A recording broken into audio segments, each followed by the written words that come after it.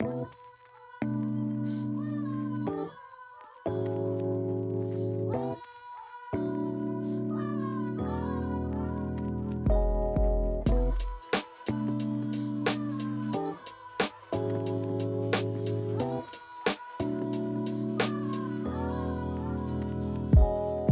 guys, Bingocat here, and today we'll be looking at an old CRT TV. Manufactured in November 2000, this specific CRT TV is a Symphonic SC309A. If you've never heard of Symphonic, then I don't blame you. Symphonic was actually a brand name used by the Japanese-based electronics company Funi Corporation for TVs, but the brand name doesn't seem to be in use as of today. This particular unit has a black body made out of hard plastic, with the screen being made of glass. The build quality of this TV has aged fairly well, with it basically having no damage to the body. This TV has a 9-inch 4x3 screen and a built-in VCR. Regarding this particular TV, my family purchased this TV in late 2000 when my sister and I were really little. The intent with this TV was to set this up in the back of my mom's car by strapping it to the center console. My parents wanted to do this because we used to live out in the Colorado mountains, and a lot of the times when we had to go places, it was at least a 30-minute drive to get there. So to keep my sister and I entertained on these long trips, my parents set up this TV for my sister and I to watch. We used this TV frequently on long road trips up until 2006, when we purchased a portable DVD player to use instead. As far as buttons go, on the front of the TV, you will see the power button, VCR control buttons, and volume control buttons. As far as ports go, you will see an RCA port for video and audio input, which the TV refers to as the aux input. And you will also see a 3.5mm headphone jack for audio output, which is something you don't exactly find in all modern electronics anymore. On the back, we have an input for power, as well as an antenna input.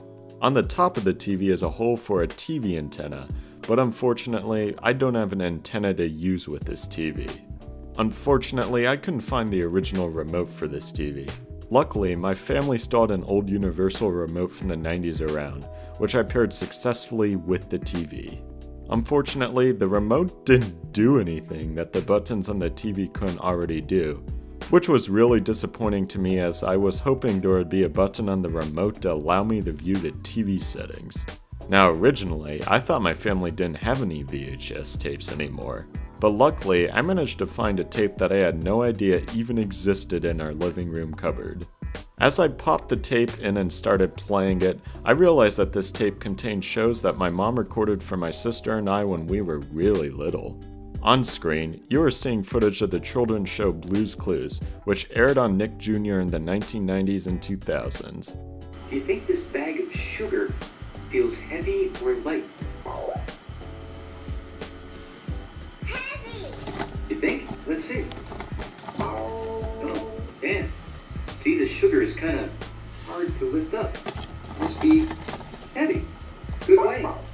Once again, I had no idea that we still had any VHS tapes like this, so it was pretty cool seeing what my sister and I watched when we were little. The quality of the video was rather poor, but given that I'm using a 17-year-old VHS tape, it's definitely understandable. The VHS tape seemed to produce several noticeable artifacts on the screen, which distracted from the viewing experience of this show. Unfortunately, my camera didn't seem to like this TV too much, as no matter what position I put my camera in, I seem to have noticeable problems with getting the image to display correctly on my camera. Flipping through the TV channels, and you'll see that there are channels for both TV stations and the TV's aux input. Even if I did have an antenna to use with this TV only accepts analog antenna signals. So in order to watch modern antenna TV, I would have to buy a digital TV converter box, as the US ended broadcast of analog TV signals in June 2009. Regarding the aux input, I wanted to try hooking up my laptop to this TV, but since my laptop doesn't have an RCA output on it, I had to buy an HDMI to RCA adapter off of Amazon. The adapter was relatively inexpensive, coming in at around $10. Once I got the adapter hooked up, I was able to use the TV as a display for my laptop. The screen defaulted to a resolution of 1280 by 720, which is a 16 by 9 aspect ratio. I decided to leave the resolution at 1280 by 720 though, as when I set the resolution to one that had a 4 by 3 aspect ratio, for some reason it resulted in black bars on the sides of the screen. Navigating the operating system was definitely a challenge, as the text on the TV was barely readable.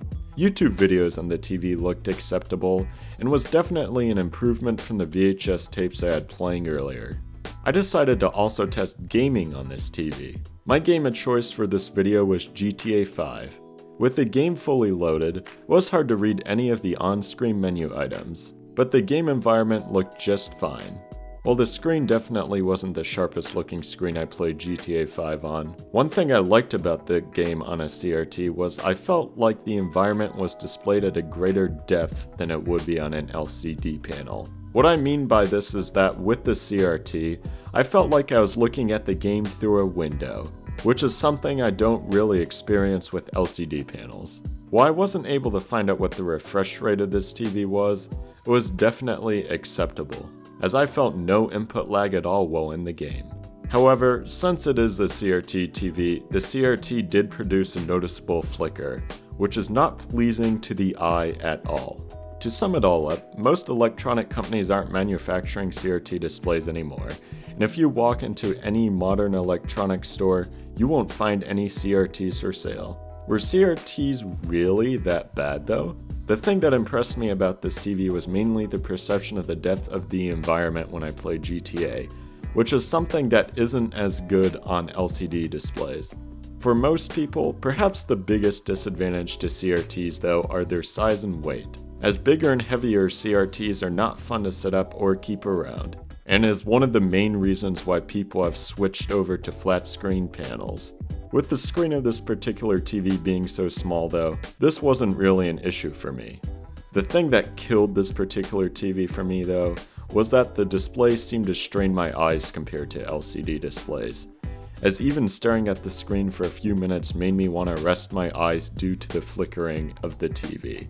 While this particular CRT is not for me, higher quality CRT displays are still usable today, and if you still have a CRT display, chances are there's still a lot of life left in it.